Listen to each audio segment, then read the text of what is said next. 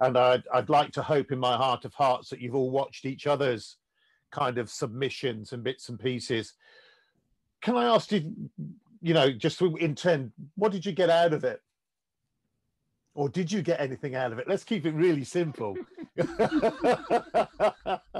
Let's not get ahead of ourselves here. I'll own it. I got an absolute huge amount of talking to each one of you and understanding the trade, and I use the term trade that we do, to such a deep level. And that got taken even deeper when I did the 3 kind of summaries, when I pulled out the questions about creating safe space and why we do what we did. And it was just like a wow moment. And the thing that drove me along to do this was that I believe so passionately about the work that we do, and that you guys do it so well, and trying to get it out there into the world to say, this is the work that we do, this is what we achieve. And my favorite question was, we just don't turn up with a back of, a van full of drums and chuck them all out there and get on with it. But then again, sometimes perhaps we do. But I'm just wondering, having watched them all, what did you get from it? So for me, it was like everything. And I said earlier on about when I'm going out walking now, I'm walking with the photographer's mind, even if I don't have a camera with me. And so in the drum circle world, that's the same. So when you invited me to be part of this project, I approached it with my drum circle mind, with my drum circle presence, with my drum circle radar. And so everything that happened from that point on, my interview and then me watching all the other interviews, was like being in a drum circle as a facilitator. And what my drum circle mind brings is complete openness and non-judgment. I don't go into a circle thinking, I wonder who the best drummer is going to be, or I wonder what I just go in there to fully be present and open myself up to the experience so that I can hear it all and somehow help the group to take that and move into a higher place rhythmically and communally with it. So for me, listening to all these amazing people in this group share their perspectives was just like being in a drum circle and hearing all the amazing contributions that are made to creating this beautiful thing as a whole. So I was really, I was just enjoying all of it. I'd get my cup of coffee and plug myself in, and it's like, okay, so Debbie Burney is going to be talking to them. I know I'm going to love listening to Debbie because I've known Debbie for years, and I just knew I was going to have a really nice experience of listening to you chat with Debbie, and each of the people in this room I have a deeply profound personal relationship with. Like no one in here is a stranger to me. Everybody's been at Whiston, I've been at your places, and I just enjoyed that profound connection and hearing these people that I love and respect and regard highly in the world talk about doing what they love in the way that they do it, and their little bit of light reflected something into my heart. It's like, whether I take it in consciously, there's a part of me when I'm open and using the radar, something sticks. The stuff that's supposed to stick sticks, and then I find myself in a conversation a couple of weeks later repeating something that Debbie said, or repeating something that Jane said, or plucking something out from what Helga said. Helga's whole, and I have to disagree with you, Helga, I think you're an immensely creative human being, and the writing project that you've done about the inner drum circle has inspired me to pick up a project I started some time ago. I'm not going to say anything about it now, but your writing has made me want to go back and write again. So all of those things, I think just being in the presence of these amazing human beings can only inspire. That was my experience of it. I found the whole thing inspiring, and I was really, really, really happy to be a part of it. Thanks, Paul. Debbie, turn your mic on.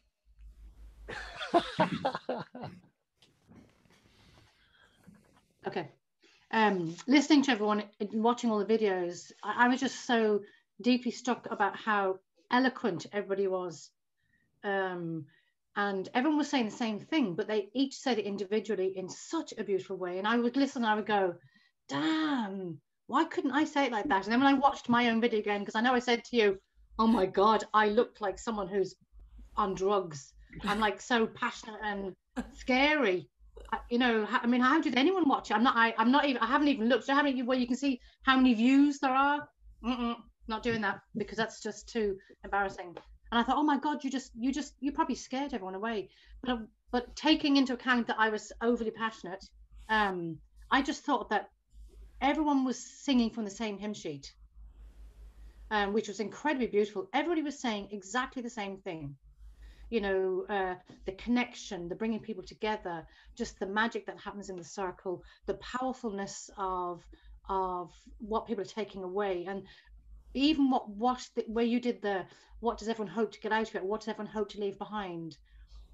Everyone said it beautifully in their own unique ways, yet they were saying the same thing. So there's this kind of extraordinary, what's that beautiful word? I'm in post-menopause now, so you'll have to excuse me. That word, entrainment.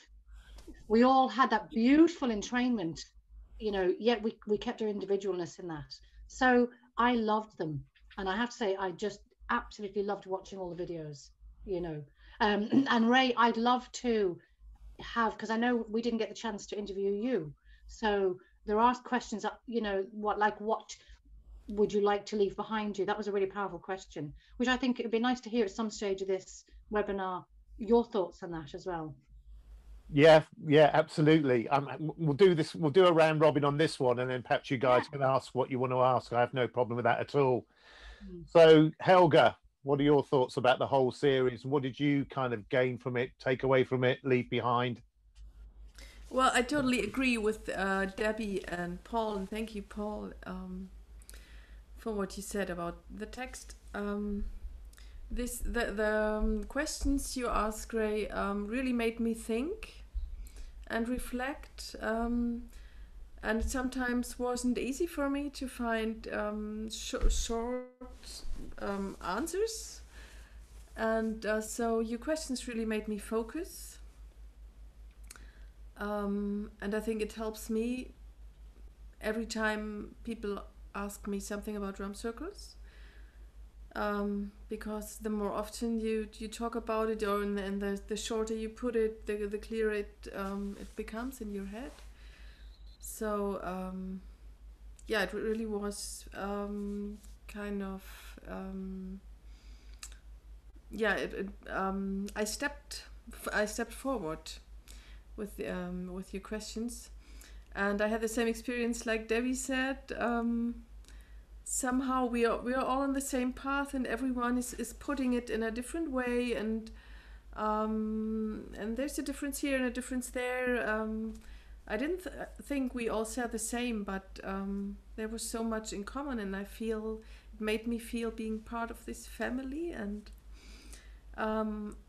it felt like I made new friends. For example, I never met Philo before, and after listening to her interview I thought we have so much in common, and I didn't, to be honest, I didn't understand everything you said, Debbie. But I have the feeling I get to know you better now as we meet live.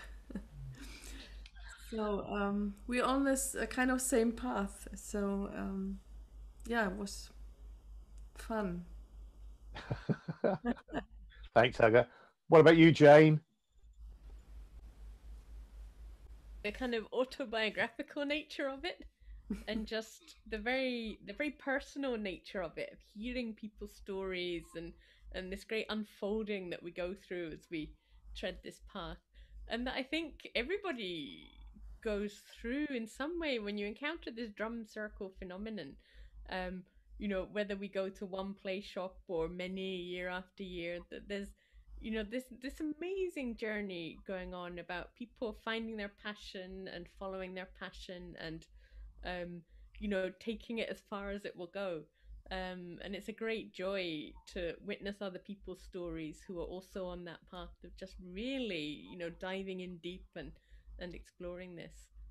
And I also think it's a real sign and symbol of the maturing of this community as well, that we're starting, have these forums and discussions now, and you collectively can take it to that depth. It's no longer one person presenting a point of view anymore. There's several people with really, really good perspectives, who are all adding something to this field now, which is growing and maturing. I mean, I just want to say from myself, all of you were really honest. You were really upfront. You were happy to go where I asked questions to go. No one ever said no. And, for me, that was really quite humbling as well. The fact that you all were open, authentic, and honest about. There was no one had anything to hide. There was no facade. There was no brick walling that I could detect.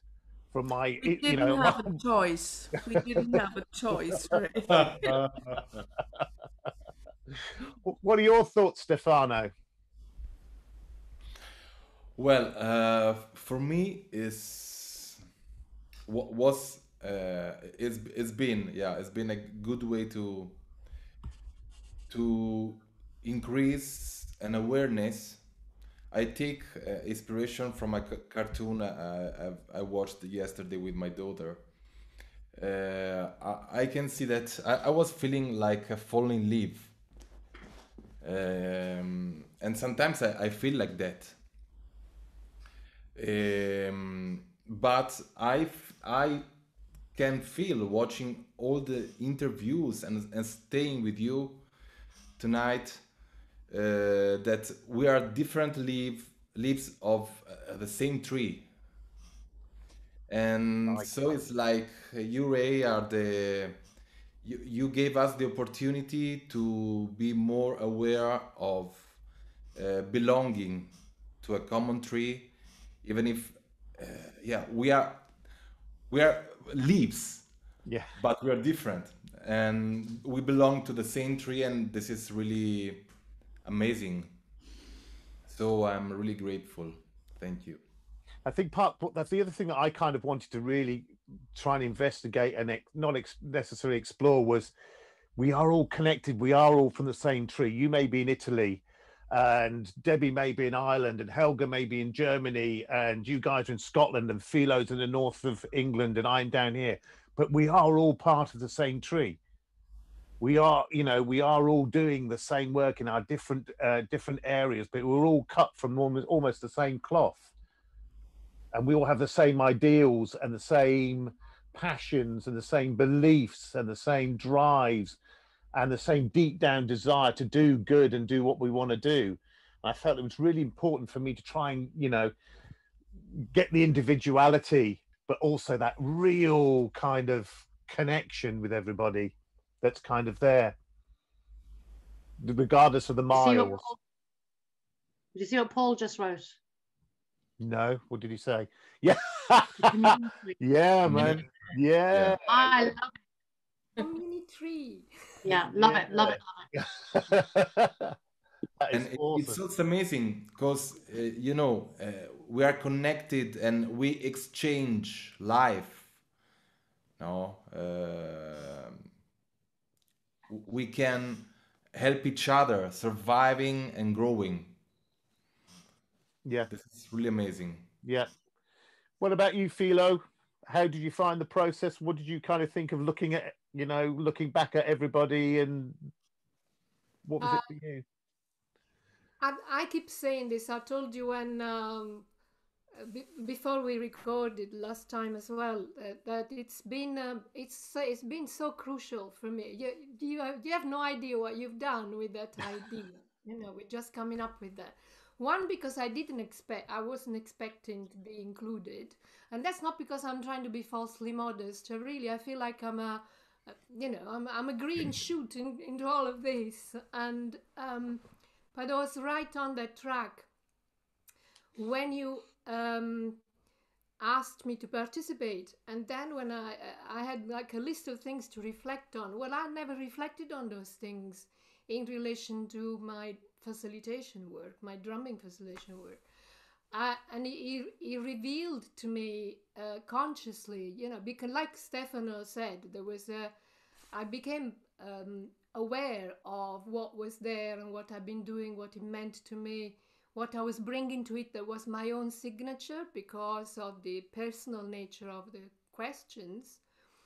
And the biographical nature, like Jane said, it was your questions, the investigation, the reflection were directly related to the kind of people that we each are and what things meant for us individually.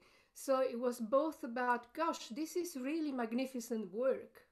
There's so much here, the potential and rich creativity in this, and possibilities that I hadn't even thought of once I look at it closely. And what's my relationship with it? And what are my gifts? What are my passions, my preferences? What are my reactions? Who am I in this world? So this is big. This was big for me because at that point you were talking about creativity now. He made me, excuse me. You see, I can't even say it. If you remember the history of our interview, particularly, Ray, Yeah. 3 goes. 3. Yeah. So I, and the first time, bless you, ended up not being well, and so we had to cancel. And but the other 2 times we had a full interview, and then the recording just didn't work. We had to do it again, and I thought, what is this that I've got to think about this 3 times? And we had to go with the flow and all that. Don't be attached to your first answer. Now you can do it again. What will come out this time? But what that did was that it brought something to me where I was completely floundering, the falling leaf, Stefano. There was a cascade of leaves for me. And at that point, to be able to get on to this kind of conversation reconnected me with the Communitree that Paul said, with belonging to this breed of people who think this way and work through this medium and wants to have something to do with creative community. And it recentered me in what it is that my creativity is about. And immediately after that time, I started to create some new programs that involved the somatic movement that I'm learning more about, and I created little programs that I started online, which I never would have thought of had we not had that conversation. So it did channel my creativity because for the first time I knew more about what it was that I was doing. I knew what this thing was. It's been really important, and I loved listening to all of you. I mean, I kind of know Stefano. I didn't know you before, but and Elga, we didn't have any direct connection, and I felt quite drawn to Elga in the style and how we think. But it was so beautiful to know you more in depth in that way, strangely enough, through an interview on a screen. I knew depth about each of you that I hadn't really had the chance to see before. Fabulous. Thanks, Philo. And I have to say, I have to put my hands up. Poor Philo did have to suffer 3 goes at this. One of them when I did end up in hospital, literally like 24 hours before. And then one we did, which was absolutely fantastic. And we were verbally high-fiving each other. It was so moving and brilliant. Oh, this went really well. And it didn't come off. It just didn't record. And the sound didn't work for some godforsaken reason. So we were meant to do it 3 times. So thanks for your patience, Philo. No, that was good for me. What strikes me is sorry, Philo. What strikes me as everyone is talking is I might be wrong in this, but I just think it's such a heart-centered intention that people are coming from, and that seems to be the common denominator, of this group and the wider group. I think, I know a lot of facilitators. Now, not all of them, Not all of them, but there's quite a lot of us out there who are heart-centered. We don't identify it in that way, but that is the root of what we're doing. Well, I see a lot of them, of the spectators today. I saw in the list are really heart-centered. Hello to everyone. Yes. So on the subject of heart, I'm going to ask you your first question, Ray. Go. There's a nice little segue in there. So I know from having spent many hours with you in the play shop about your service to the group and about how you put everybody else above yourself, and you model that beautifully. And I'm curious. I know why you do this for all the other people out there and the benefits that you want to bring into people's lives, but I'm curious about what's in it for you. Why do you do it from a Ray perspective? What do you get from being the person that you are and doing what you do in the world? This project or drumming in general, or Well, the you being you, this project is part of your work. yeah. It's not all of your work, and part of your work is counseling people, and part of your work is facilitating rhythmical programs, and all of your work is about creating safe space for people to grow in one form or another. And this project was exactly the same thing. It was just an extension of that. So I'm just curious about what, I'm asking you what your why is. Why do you get up in the morning to do any of these things? God blimey, get comfortable, everybody.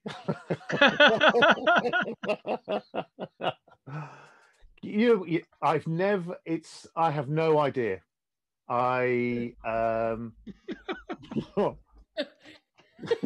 There we go. Next. What's your favorite ice cream flavor? Yeah. You can think about it and come back to me in a couple of weeks. No, I don't, there's part of me, the project was about, it's that part of me that believes so passionately in what we do. And it's funny, I've always known that drumming has really, really meant something to me. Ever from being really, really little, from seeing my dad being a drummer, it's always done something to me. And I played in a band and it's really done something to me. And I couldn't put my finger on it. And then I went to a wedding in South Africa. For those that don't know me, I worked in South Africa for 4 years. And my best friend there got married, and I was an usher. And he booked Drum Cafe to keep people busy when the photographs were being taken. The reason I'm not in any of the photographs is because I was drumming, going, wow, this is an amazing experience, an amazing experience. I want to do this. And then I went to Jamaica, and I finally came back here, and I thought, this is moving me. Stuff is shifting. I'm changing. Why is this doing it to me? And then I went to Arthur's course in Stratford, and I started to shift and move again. And I think what it is I want people to share this shift and this change and this move and this growth, and be exposed to all this kind of the possibilities that are kind of out there. And this is just part of this process. And I think this is probably the most honest answer, because this is just coming completely out of my, unconscious as I sit here, is that it's just kind of, I just want everyone to share the journey I'm on. I'm on a journey, and I want you all to be on the same train with me, because this is a bloody great train going in a great direction with great people on board. And look at us, we are doing so much good, and it's good for you. Come and join, jump on board, be with me. And I think that's kind of, and I get up in the morning, not so much in the last few months, but I still get up in the morning going, what can I do now? How can I spread the message? What can I do? How can I help people? What is it I can do? What can I do with my skills? What can I help? And I like to keep myself busy on that side of stuff. So yeah, I think I just want people to be on the same journey that I'm on. And I know you guys are on the same journey as well. And I go and doing those interviews, I've gone, God, this is such a great journey we're on.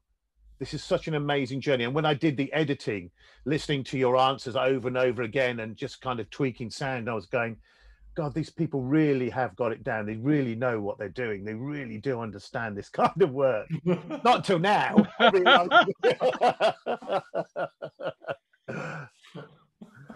So it's kind of, I don't know, it's a sense, yeah, I think it's just, I just want people to just be with me and experience that kind of excitement that I have, and this joy and love of everything that kind of comes with it.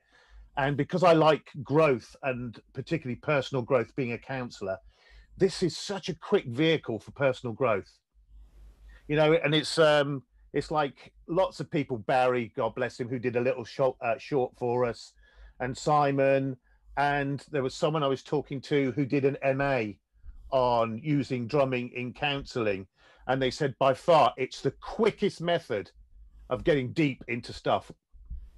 You know, it can cut 20 minutes, 30 minutes out of, you know, initial questions and answers, of building up a relationship. You can cut it through like that with a drum. And I've witnessed that as well. So it's almost like a parallel journey. That I know the power of this instrument. I want people to come along with me on this journey, because, you know, it's really funny as I talk here, and I realize I'm talking quite quickly. I felt I was in the back carriage on this journey. I was in the guard's van. And now I feel, yeah, I'm on the engine plate. I'm on the engine with you guys, and we're driving this along now. Whereas before I was hanging on the back of the guard's van. Ray, I think you've just blown my passionate out of the water with that. That was very passionate. Well said. Fire. So I'm really happy that the question animated you like that, Ray. That's, you know, so I don't think any of the words that came out of your mouth were relevant. The animation of you as a human being in answering that question gave me the answer that I wanted. And I knew the answer anyway, right? Because I've worked with you. That's why when the position that you took in the UK Play Shop team became available, there was only one human being on planet Earth that was going to get it. Right? We didn't make a mistake or have to think about who. We just knew that job was yours, because no one else could do it. Yeah. Thank you. And that's why we picked you, because that's you, right? How you just answered that question was just your soul coming out to play. It was beautiful. So thank you for that. No worries. Anyone more? Anyone for any more? Yeah. What? Where's it going? Where's this train going? What's your Oh, blimey. for the future, or for how you see things developing? For me, I'm busy writing something at the moment, so I don't know how that's going to play out. It's a mixture of my kind of counselling background and my personal journey through that kind of therapy, and nothing too frightening therapy, and to where I got to where I am with the drumming, and how important drumming is. I think it's just writing for my own personal edification, as part of my own therapeutic journey. I don't know if anything will come out of that. I think, you know, hand on heart, I think it will. But it's still kind of, it's just lots of notes still, and paper and books and stuff like that. Yeah. So that part of it on an intellectual level is continuing. I think on a drumming level, I think I can't wait to go back, but it will nowhere near be the level it was before, because I think I shared this with all of you and with anyone who will listen to me, is that I was pretty close to burnout. And I need to be a bit more kind of not choosy, because I've got a huge kind of swathe of special needs groups who will never ever drop and I'll always work with. But perhaps look at nourishing me as much as nourishing other people that are around me as well. I think the biggest learning I've probably had in this break is self-nourishment, is nourishing me, because, you know, I don't do it enough. But I feel quite nourished now, and I really want to go out there and share it with people. And that's not helping me. So I think my drumming journey will continue. I think the shape is going to change a little bit. I'm not sure how that's going to change. I think I would like to. I want to travel more. I want to go to Italy. I want to go to Germany. I want to go back to Spain. I want to go across to India. I want to go back to Malaysia. I want to be part of those communities and feel those communities. And that's again one of the drives behind this project, was the fact that we are such a worldwide organization, so connected and doing such fantastic work. I want to kind of feel that energy from elsewhere as well. So maybe a more global kind of me, as well as a kind of UK based me. And I have some ideas about a project I want to do as well, but that's still very much in kind of germination. So lots of ideas kind of floating around, Jane, but and I think this has been an ideal time to kind of put some meat on the bones, for the want of a better expression. Yeah, I hope that answers your question. Yeah, that was a great answer. Oh, you smoothie, you. And I love this idea of this time as a time for dreaming and visioning as well. Yeah. And not just feeling stuck. Yeah. Yeah, and I went through this sucks period, and this project really pulled me out of this sucks era. Yeah, and then I was ill, and then the project again pulled me out of being ill and kind of gave me direction again. But I think this really is the last. I've wrung the last drops out of it this time, I think, and it's time to come on with something new. But you're right. I do have probably a bit the same as everybody else. It's those moments where, shit, this really sucks, doesn't it? And then I kind of an hour later go, no, come on, let's get on with, this is what we're going, this is where we're going, this is what we're trying to do. And today was a great example. We had Seve Velasco on this afternoon, and that guy's energy is just totally and utterly he just pulls you up. And yeah. I came out of that session going, I need to drum. I need to go drum with some people. Which was good because I was feeling a little bit kind of flat at points today. So that was awesome. So there you go. Any more? Yeah, I want to go back into your past a bit, Ray. Go on. I think we all know you. You worked. You had a well-paid and safe job once in your life, and then you changed to be a counselor and drum circle facilitator. And I wonder, how did this change your way of looking at the world, at people, at things, at relationships, at everything? The job that I had for about 25 years was quite high pressured, quite negative, very cynical, very critical, pretty dangerous at times. And it was bringing out not the best in me. I was getting to the end of my 25 years. I'd worked myself reasonably well up the ladder. I wasn't getting the satisfaction that I used to get. And I noticed a shift and a change that had been happening in kind of humankind, or the humankind that I'd been with, in that I spent 8 years abroad. I've already said 4 years in South Africa, 4 years in Jamaica, which is an incredible experience, really mind-blown growth of my own way, and meeting different cultures, different people face to face, learning drumming in an African village and all this kind of stuff. And it kind of really opened my eyes. Meanwhile, back in the UK, it become really, really cynical. There'd been a real nasty turn in the way management was doing. It was really becoming quite toxic, quite vile. People were stabbing each other in the back, and it was just like there was no protection for any risk taking. You weren't looked after anymore. And I came back and thought, nah, don't want to do this anymore. Just don't want to do this anymore. And I honestly think some of the drumming I've been doing in South Africa, the shift has started to shift me. Things have started to move. And then, I went to Stratford in 2008 and met other people, and the shift started to move again. And I started to realize that, you know, relationships don't need to be toxic. They don't need to be cynical. They don't need to be angry. They don't need to be, you don't need to put people down. Sarcasm doesn't have to be the best form of humor.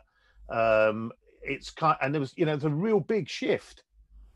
And, you know, as I started realizing this isn't working for me anymore. And someone actually said, why don't you think about being a counselor? Because I used to solve most of people's problems. Within my team, they would come to me and I'd go and sort it out, or I'd talk them through what needed to be done. So then I trained as a counselor, and that opened up even more elements of me. Went into personal therapy, which you have to do being a counselor. Spent 3 years in personal therapy. That opened me up even more. And then with the drumming going on top, in 2010, I said, that's it. I've had enough of this. And I just, you know, left. Qualified as a counselor in 2012, started my drumming business in 2010, and kind of the rest is history. And what I really like is where I was before, it was about surviving. Where I am now is about growing. And they are two different things. Thriving. Yeah, thriving. Yeah, thriving. Fine. And they're two very different things. When you get up every morning and get on the train to work, and you come home at, like, you know, 11 o'clock at night, you are surviving. When you do this drumming work and you are growing and thriving and seeing people and grow and thrive in front of you, it's just incredibly rewarding.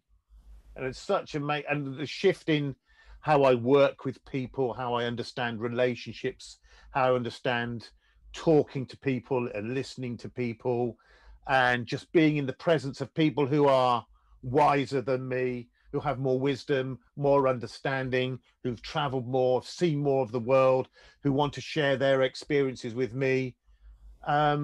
It's, you know, it's where I am now is exactly the opposite of where I was 10 years ago.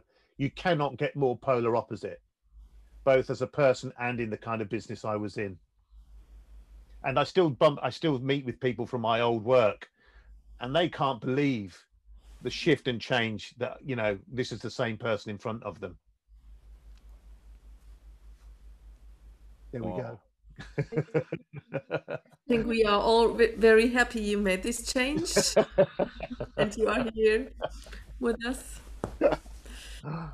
What I would love to say is that I don't have questions for you, but I can clearly remember your facilitation in Wiston in 2016, and maybe you were the first one to facilitate. I'm not sure, but or one of the first. And I can really remember, and I said, "Wow, this man is great." And yeah, for me, that experience was the starting point. But I didn't know a lot of things about you. So tonight, you're giving me more reasons to love you. So thank you. Thank you.